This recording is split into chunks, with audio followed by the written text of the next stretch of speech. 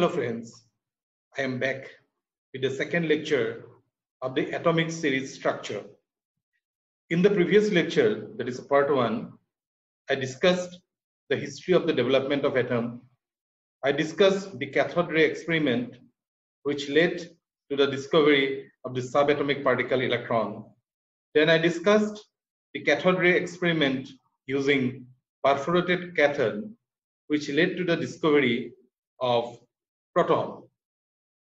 Then also I talked to you that it was late in 1932, James Chadwick discovered neutron, not in the cathode ray experiment, but by bombarding beryllium with alpha rays. Now we already, I think you know what are alpha ray, beta ray and gamma ray. That radioactive elements like uranium, they emit some penetrating radiations which are called alpha ray, beta ray and gamma ray. The alpha ray, they carry positive charge.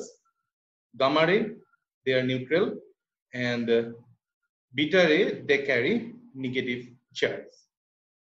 So James Chadwick in 1932, he discovered neutron.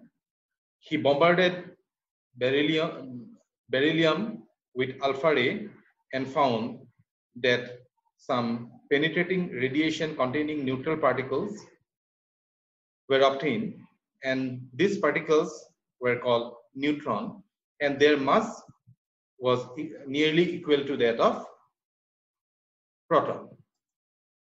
So we proceed to the second part of the lecture.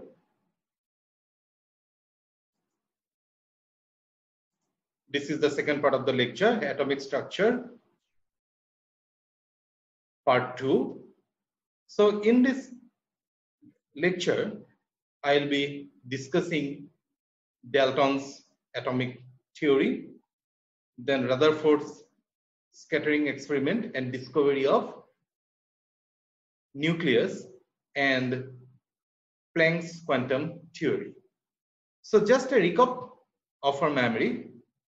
So in the part 1 of this lecture, I discussed the discovery of the subatomic particles electron, proton and neutron. So electron, they carried a mass of around 9.108 into 10 to the power of minus 28 gram. Protons are much heavier compared to electron. They carry a mass of 1.672 into 10 to the power of minus 24 gram. And neutron, slightly heavier than proton, so their mass is around 1.674 into 10 to the power of minus 24 gram.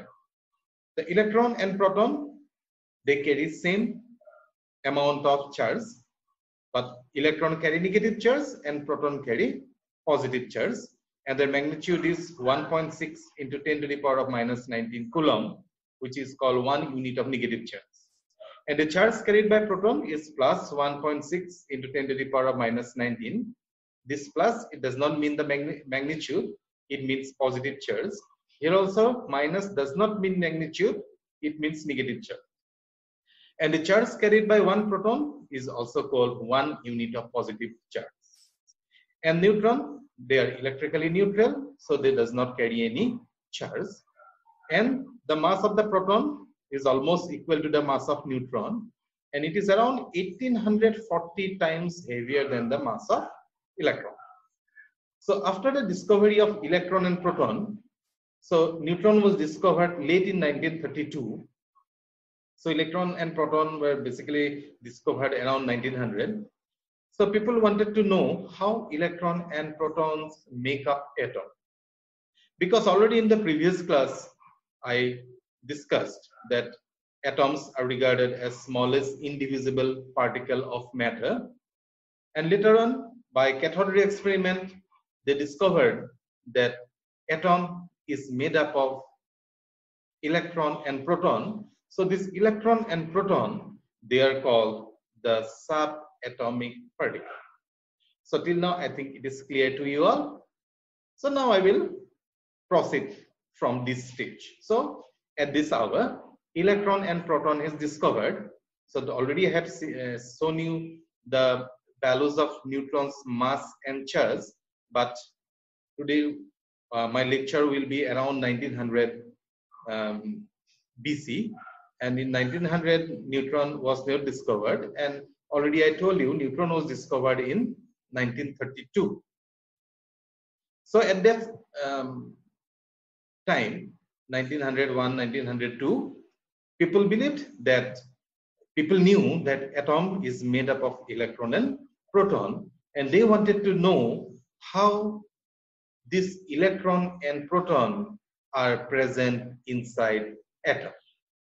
So the first man to write a theory upon this was Thomson, and he proposed a model of atom, and according to him, like Dalton postulated, atom has spherical shape, and Thomson proposed that within the spherical atom there is a superpositive charge in which the negatively charged electrons are suspended.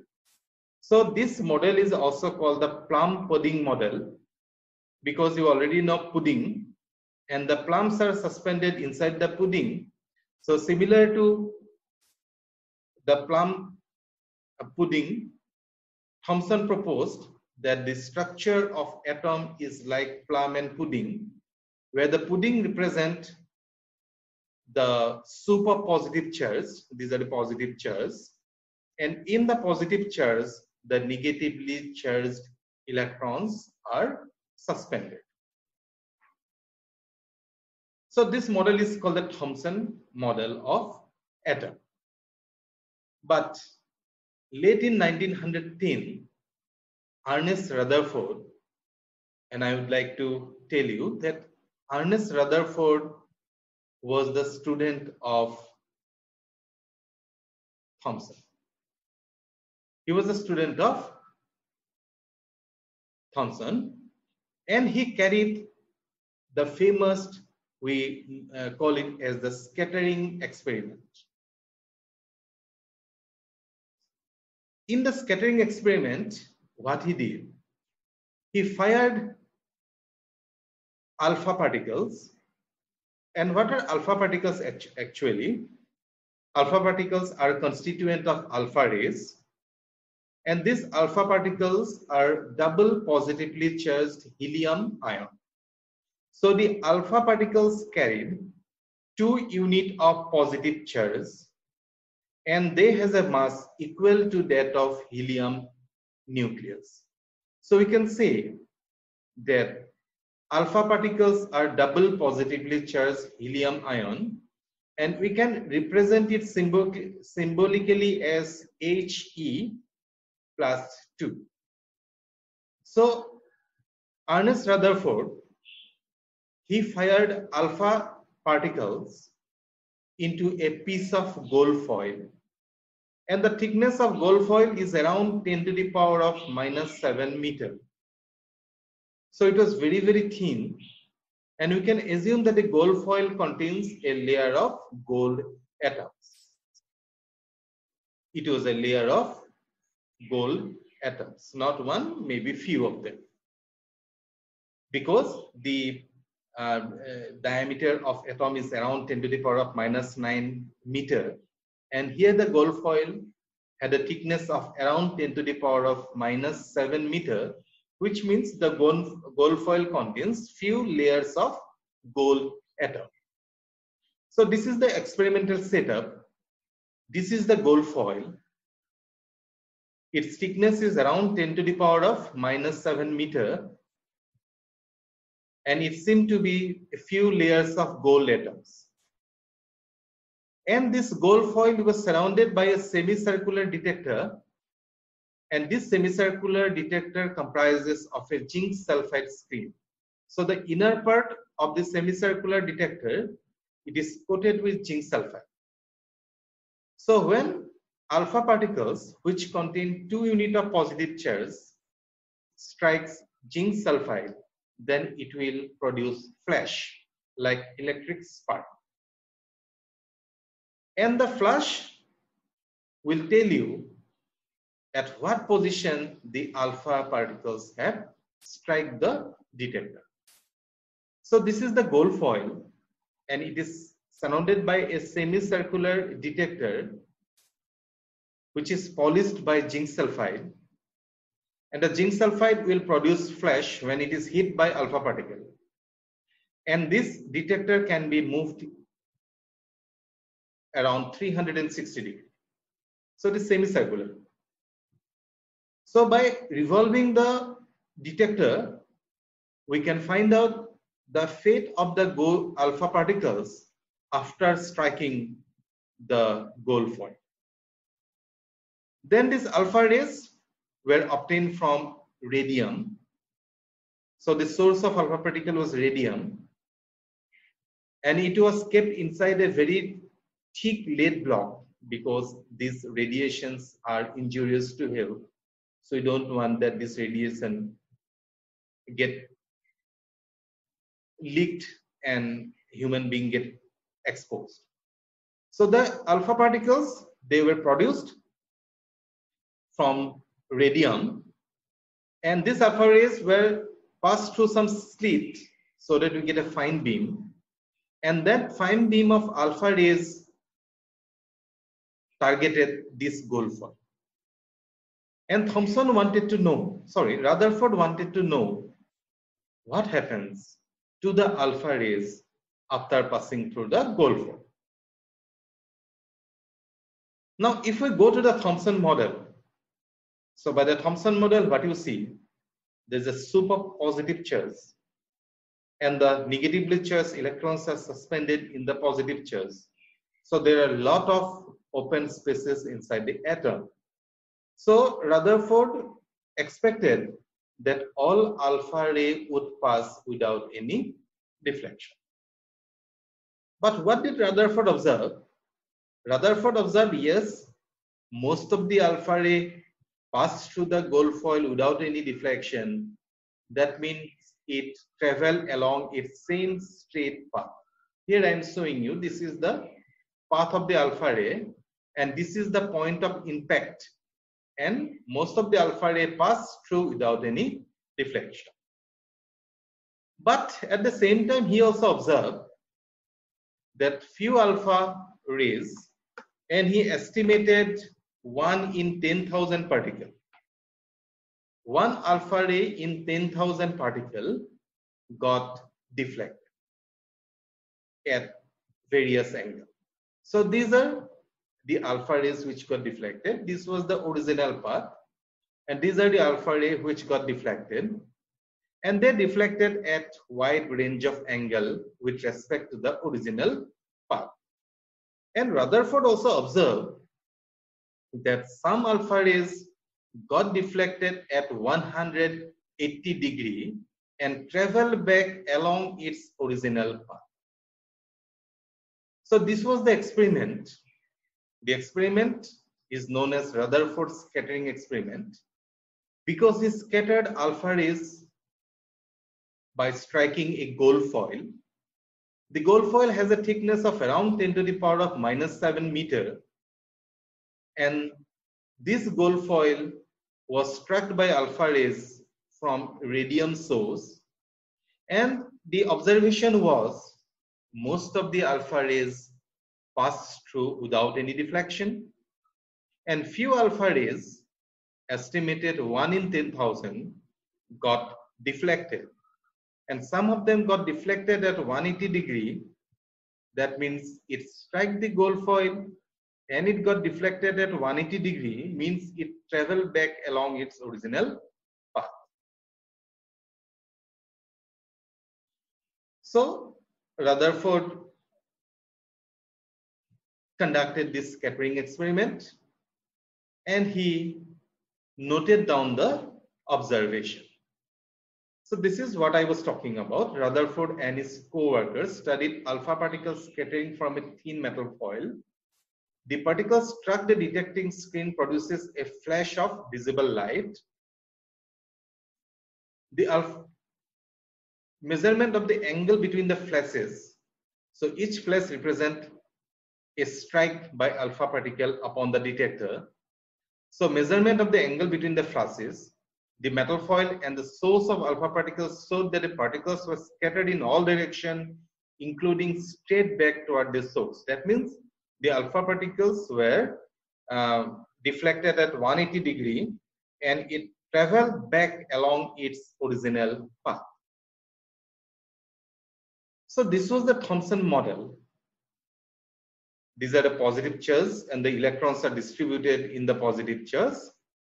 So if we go by Thomson model, then all the alpha rays should have passed through without any deflection or very small amount of deflection, because electrons are much lighter particle compared to the alpha particle. But actually what they observed that not all the alpha particle passed through. Some alpha particle got deflected. That means the alpha particle which carried positive charge must have collided with some positively charged body. Now if we go by the protons, the mass of proton is much less than the mass of the alpha particle.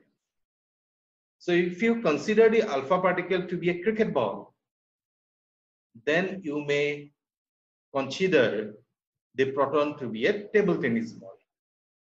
So if a moving cricket ball hits a static table tennis ball, then what do you expect? You expect that the tennis ball will be thrown away and the cricket ball will move in its original path. That means when a heavy moving particle strikes a lighter particle, then the lighter particle will get displaced and the heavy particle will move along its original path. But to the astonishment of Rutherford, he found that alpha particles which are so heavy, their mass is around the mass of an helium atom, and they carried positive charge, 2 units of positive charge, and they got deflected. That means it must have collided some positively charged body, and that positively charged body cannot be proton, because proton mass is much lesser, proton is much lighter than a alpha particle. So if alpha particle strikes a lightweight proton, then the proton would got deflected, not the alpha particle. So this led Rutherford to think, and he came to the conclusion that inside the atom there must be a heavy positively charged body, which is called the nucleus. So the word nucleus, it came from Rutherford's experiment. So to explain the observation of Rutherford Scattering Experiment, that is, some alpha rays got deflected, they even got deflected at 180 degree and turned back along their original path, which indicates that inside the atom there must be a heavy positively charged body, which Rutherford called it as nucleus. So Thomson model did not have this part, but based upon the observations, the results of Rutherford scattering experiment made Rutherford believe that atom consists of a heavy positively charged body called nucleus. And it is in the nucleus the whole mass of the atom is suspended. That is why the fast moving heavy alpha particle, after striking the nucleus, they got deflected. So if we incorporate nucleus into the picture of atom along with electron and proton, we can somehow explain Rutherford's scattering experiment. So if this is the model of atom, that is, the model contains a positively charged nucleus at the center, electrons are distributed around the nucleus, they're moving around the nucleus, Then the alpha particles after striking the nucleus, so the nucleus is having positive charge and the alpha particles are also having positive charge. So the alpha particle will get scattered. And because the mass of the nucleus is considered to be heavy, because Rutherford assumed that whole mass of the atom is concentrated in the nucleus, so the alpha particle after striking the nucleus get deflected and nucleus remain in its original position. And moreover, so Ernest Rutherford determined that there is a positively charged nucleus associated with the atom that was surrounded by electron. And since only few alpha particles got deflected, that means compared to the volume of atom, the volume of nucleus is very small. And Rutherford estimated that if the radius of the nucleus is around 10 to the power of minus 13 centimeter, the radius of the atom will be around 10 to the power of minus 8 centimeter. That means the nucleus is around 1 lakh times smaller than the atom. So electron therefore took about 1 lakh times the radius of the nucleus. So this is the radius, this is the nucleus, and the nuclear radius is around 10 to the power of minus 13 centimeter. And Rutherford assumed that the radius of the atom is around 10 to the power of minus 8 centimeter. So Rutherford's nuclear model of the atom explained the alpha particle scattering as positive alpha particle experience a repulsive force from the positive nucleus. So measurement of the percent of alpha particle passing through and the various angle of scattering of those coming close to the nucleus gave Rutherford a means of estimating the size of nucleus. So as I already told you, that only 1 in 10,000 alpha particle got scattered, and Rutherford did some mathematical measurement, and he came to the conclusion that the radius of the nucleus is around 10 to the power of minus 13 centimeter, whereas the radius of an atom is around 10 to the power of minus 8 centimeter. That means compared to the size of the atom, the nucleus is around 1 lakh times small. So this is the football field. This is a 1 rupee coin. And if you consider the thickness of 1 rupee coin to be the thick radius of a nucleus, then the size of the atom, the length of the atom will be the length of the football. So this is just a comparison. So another comparison is that if you consider the nucleus to be the size of a cricket ball, then the radius of the atom will be around 3 kilometers. That is why most of the alpha ray pass through without any difficulty, and only few alpha ray strike the very, very small nucleus and got deflected. So this is the major achievement of Rutherford's scattering experiment. That Rutherford scattering experiment led to the discovery of what we call the nucleus. And it is the nucleus where the entire mass of the atom is concentrated, and the nucleus is made up of, contain positive charge. That means nucleus contain proton, but mass of the proton was not sufficient to explain the heaviness of the nucleus. So that time Rutherford predicted that another fundamental particle must have been present in the nucleus. And late in 1932, Chadwick discovered neutron, and Rutherford prediction came true. And till now, we know, at this date, we know that the nucleus comprises of protons and neutrons. And the positive charge of the nucleus is due to the presence of the positively charged protons. And the nucleus becomes heavy because along with the proton, the neutrons are also present, and they're very, very, very compact. And so the density is very, very high. And based upon the Rutherford scattering experiment, he proposed the Rutherford's nuclear model of atom.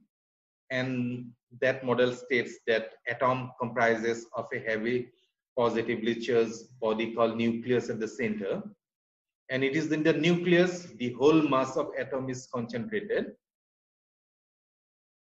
And the electrons revolve around the nucleus. So this was the Rutherford scattering experiment. And result, it discovered nucleus. And based upon the scattering experiment, he proposed the nuclear model of atom, where the atom comprises of a nucleus, and the nucleus is positively charged, and the electrons revolve around the positively charged nucleus. So this way, the development or the knowledge regarding the structure of atom developed. Started with the word atomos, that atom is indivisible particle as postulated by Dalton. Then electron and proton were discovered by Thomson. Then Thomson proposed the plum pudding model of atom. Then Rutherford came to the scene. He carried the scattering experiment where he scattered alpha rays by a gold foil, which led to the discovery of neutron. Then around 1902, Max Planck came into the picture. And Max Planck, he is the founder of Planck's quantum theory. So that is another important story. So I would like to share with you how Planck postulated the quantum theory, what was the reason behind Planck investigating black body, etc., etc. Now I will tell you something about black body radiation. So to understand black body radiation, first of all, we have to know what is a black body. So black body is a body which absorbs all types of electromagnetic radiation incident upon it. You have heard about black hole. So black hole, it is true or false, we do not know. But Einstein predicted the black hole theory, where the gravitational force is so high, even electromagnetic radiation cannot escape. So black body, it is a body which absorbs any type of electromagnetic radiation incident upon it. And a black body, when heated, will emit any type of electromagnetic radiation. So all of you have seen what happens when iron is heated. When iron is heated, it becomes hot, then it turns reddish, then it turns orange, and at last, if you go on heating, it becomes white. Why? Because when you heat iron, it starts emitting visible radiation. At first red, and gradually when you heat it at very high temperature, it starts emitting all visible radiation, and so it looks white. So a black body, it's a body which absorbs not only visible light, any kind of electromagnetic radiation. It may be gamma ray, it may be cosmic ray, it may be ultraviolet ray, it may be infrared ray, it may be microwave ray. Any kind of electromagnetic radiation incident upon it will be absorbed. And a black body, when heated, will emit all kind of electromagnetic radiation. It means a black body is a perfect absorber as well as a perfect emitter. Then you can ask me, where can we find black body? My answer is that you cannot find black body, because black body, it is an imaginary concept. It is an imaginary concept. So you have heard about black box. So what is a black box? It does not look black. It is actually orange color, and it is present in aeroplane and helicopter. And the black box records all the data during the flight. And if the aeroplane crashes or the helicopter crashes, it catch fire, the data stored in the black box do not get lost. That means black box absorbs all the data. It does not give out data, so it is called a black box. So here, what is a black body? It is a hypothetical body. It is an imaginary body which absorbs all types of electromagnetic radiation incident upon it, and when heated, a black body will emit all type of electromagnetic radiation. An ideal black body can be imagined as a box having an adiabatic wall, having a small orifice, having a small opening. So if electromagnetic radiation enters through this orifice, it will undergo multiple reflection and get absorbed inside the black body. But this is completely hypothetical. So this is the orifice, the electromagnetic radiation enters, and in between reflection it travels in straight line. So you see it cannot go out from the body, from the hole, and ultimately multiple reflection will occur, and the light will get absorbed inside the black body. So is it clear that black body is a hypothetical body which will absorb any kind of electromagnetic radiation incident upon it, and when heated it will emit all kind of electromagnetic radiation. So a black body is a perfect absorber as well, it is a perfect emitter. And the radiation emitted from a black body is called black body radiation.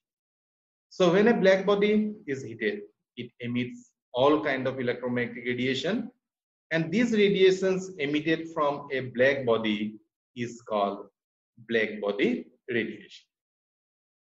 So this is a black body. A black body is a perfect absorber of electromagnetic radiation. In theory it absorbs. In theory I am telling you, because you will not get a real black body. So you can just imagine. So in theory it absorbs all incident radiation. A perfect absorber, it also a perfect emitter of radiation. And we study the emission intensity versus temperature. So the radiations, when you heat a black body, it will start emitting radiations, and these radiations emitted from a black body is called black body radiation. Is it clear? So this structure, this theory part regarding atomic structure, you must learn as a story. You must try to understand as a story, because it is actually a story. One story comes another story, and that led to the discovery of the structure of atom.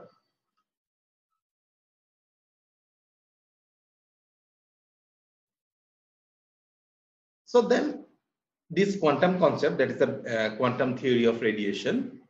So in the 1900, Max Planck introduced that matter emits and absorbs energy in discrete unit called quantum. Okay. Now who was Max Planck? He was a physicist, and he wanted to do research in physics. So he went to his professor and he said that he is interested in physics and he wanted a problem which he can study and find a solution. But the physics professor told Max Planck that now physics is a dead science. All observations have been wonderfully explained. All observations have got theory. Now there is nothing new in physics. All equations have been solved. And Mr. Planck, if you want to build a career in science, you choose mathematics, you choose chemistry. But there is nothing left in physics to be discovered. But Max Planck was not interested in chemistry. He was not interested in mathematics. He was only interested in physics. So he requested his professor, "Sir, I'm not interested in chemistry. I'm not interested in mathematics. Please give me some problem in physics." And at last, his professor told him the problem of black body radiation, because till date, no one was able to perfectly explain black body radiation. So Planck was given that opportunity. You try to find out some solution for the black body radiation. And some theories were given by Rayleigh-Jean, but that was not adequate to explain black body radiation. And Planck was an happy man. And he went home and he studied the problem. And then he made a very bold hypothesis. He was not at all frightened. He proposed a view which was completely opposite to the ideas of physics at that time. And at that time,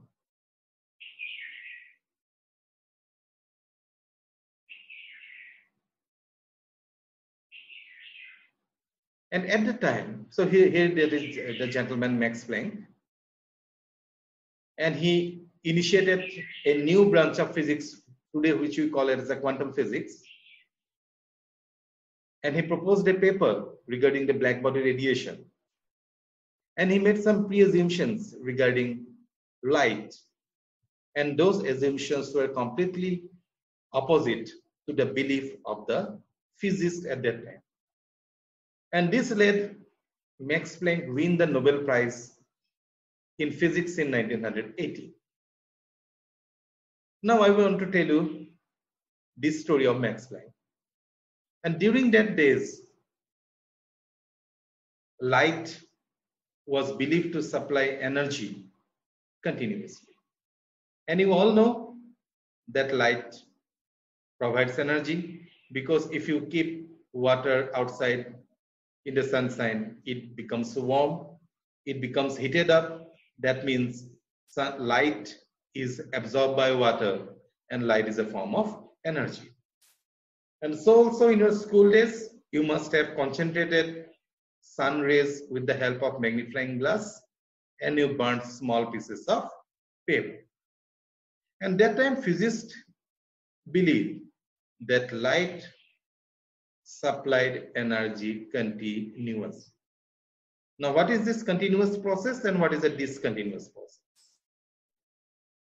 Continuous process, that when you drink water, just imagine when you drink water, water continuously flows from your mouth to your stomach.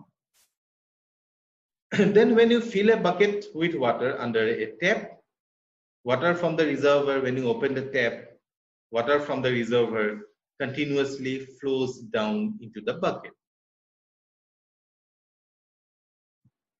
So drinking water or filling a bucket with water from a tap, water continuously flows.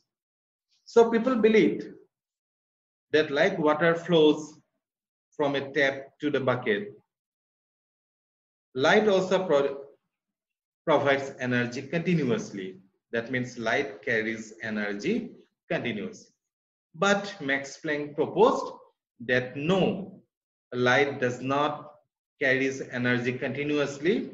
Light carries energy discontinuously in the form of small energy capsule or small energy packet, which were called quanta. So already I have given you an example of continuous process like drinking water. Now let's just imagine eating candies, eating toffee. Can you eat toffee like drinking water? No. So how you eat candy? You take one candy, peel it, put it in your mouth, crush it with your teeth, and you swallow it. Then again you take one candy in your mouth, repeat the process, then another candy in your mouth, So you are taking candy one by one, not continuously like one. And Max Planck proposed that electromagnetic radiations like light comprises of energy packet called quanta. So when light provides energy, it provides discontinuously. It provides them energy in the form of small packet called quanta. So quanta can be also assumed like a capsule. You know how you take capsule. You take it in a mouth and you swallow it. And if you take two capsules, you have to take the other one immediately after the first capsule, so and so. So Planck proposed that unlike the physicists, they believed that electromagnetic radiation carried energy continuously. Planck proposed that electromagnetic radiation carried energy discontinuously in the form of small energy packet called quanta. And when it is applied to light, it is called photon. So energy is not emitted or absorbed continuously. It is emitted or absorbed in the form of wave packet, because you know electromagnetic radiation travel in wave. So all electromagnetic radiation contains packets, and those packets are called wave packet or quanta. And in case of light, quanta is substituted by the word photon. So all electromagnetic radiation, it is made up of energy capsule, it is made up of energy packets, and these energy packets are called quanta. Secondly, he postulated the energy of a quanta, that is the energy carried by a quanta or energy carried by a photon, is proportional to the frequency of the light. So light or electromagnetic radiation, there is no doubt it travels in wave. And the energy of the quanta is directly proportional to the frequency of light. So means high frequency, high energy of the quanta. So of the electromagnetic radiation, the gamma ray has got the highest frequency because its wavelength is smallest. So the photons carried by gamma ray has got very high energy. So it is harmful to human being. Whereas microwave, we are using in microwave in mobile towers, you are using microwave in your mobile phone. Wavelength is high, frequency is low. So the quanta energy is very low and it cannot cause harm to our body. So Planck quantum theory proposed that electromagnetic radiation comprises of an energy packet called quanta, and the energy of quanta is proportional to frequency of light, and this h, it is a proportionality constant and it is called the Planck's constant. And the third postulate, the total energy absorbed or emitted is integral multiple of quanta. That means a body, either it will absorb one quanta energy, two quanta energy, three quanta energy, but it cannot absorb or emit fraction quanta of energy. That means either the quanta will be absorbed as a whole or the quanta will be emitted as a whole. But you cannot bite half quanta or you cannot bite 3/4 quanta. So this is the Planck's quantum theory. It comprises of three postulates, and with the help of these three postulates, you could explain black body radiation. And this idea of Planck, through Planck's quantum theory, it brought a revolution to physics. It brought a revolution to physics. So friends, today I have discussed an important topics in this atomic structure part 2 lecture, where I discussed Rutherford Scattering Experiment. I discussed Rutherford's nuclear model of atom, and I discussed a very important discovery of the beginning of 20th century, that is the Planck's quantum theory. And Planck's quantum theory brought a revolution to physics. And later on, Einstein applied quantum theory, he could explain photoelectric effect. Compton could explain scattering by applying Planck's quantum theory.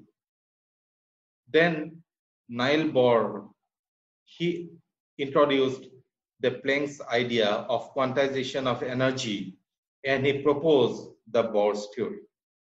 Hope you enjoyed this lecture. Myself, Bedanta Borah, Associate Professor, Department of Chemical Science, DR College, Assam, India. And if you enjoy my video, if you enjoy my lecture, please subscribe my channel so that you get timely updates. So with a promise that I will be soon back with the part 3 lecture of the atomic structure series. Goodbye for now.